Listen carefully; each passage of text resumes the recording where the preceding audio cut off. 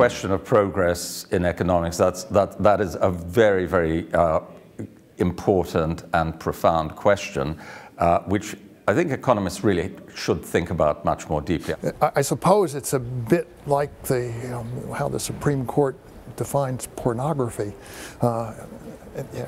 It's hard to define, but you'll recognize it if you ever see it.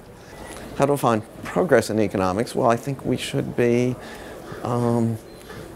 dealing with the problems that people have and trying to get a systematic way to understand them. There is a precondition, is not to throw out the past progress and not to consider that we have at each step to reevaluate past progress. Second condition is to better understand the world in which we live. I mean, if a theory decreases my understanding of the world, I think we are not doing progress. If the theory is telling me counterfactual, like there is no such a thing as unemployment, I think we are going backward and not forward.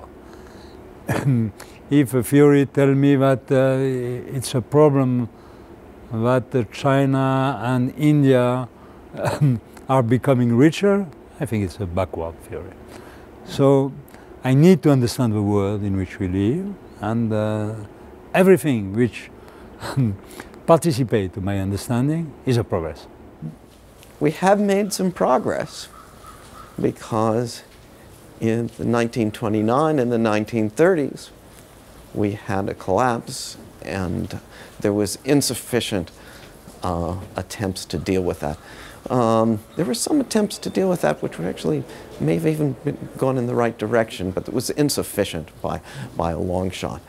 And now in this current crisis, we really came to the brink, but just in the nick of time. I think by actually quite wise policies on both sides of the Atlantic, we managed to avoid what could have been a really, really serious crisis. Well, I think in the end, I would define it in relation to our ability to understand the real world. I mean, of course, I deliberately use the word understand rather than predict, yeah?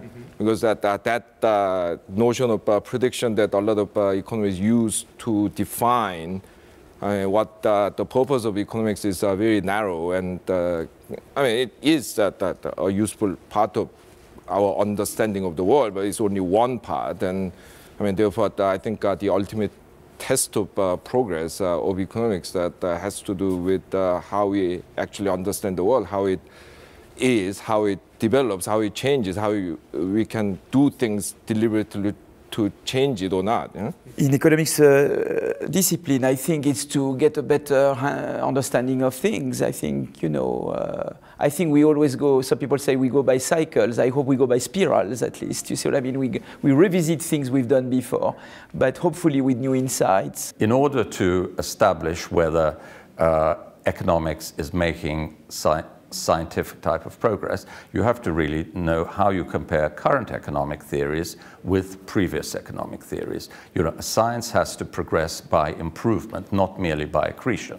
And I think the danger of what has happened in economics over the last 40 or 50 years is that progress has been defined simply as the increasing complication of economic theories, the increasing use of ever more potentially rigorous mathematics, but that has no relationship whatsoever to the success of the models used in explaining realities. Of course, you have to judge economics also by results.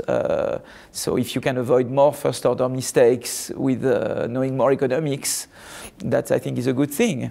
But sometimes economics goes in ways which, I think are not always very promising. Like, for example, a lot of the real business cycles thing I think was wasted time. And I'm happy if now people move away from there and go more into integrated macro and finance, and or trying to get to things which, at least get, I think, you can look at data. You have glasses to look at the world better and hopefully to avoid first-order mistakes. If economics allows you to do those two things, I think then it's a test of improvement.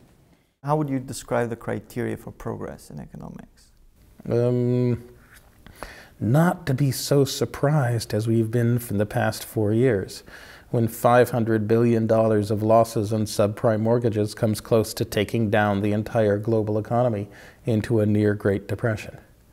That was a point of vulnerability that very few people saw. Even Nouriel Roubini did not, who's been Dr. Doom for the past decade, did not think that the crisis would be caused by defaults on subprime mortgages. He thought it would be a dollar crisis.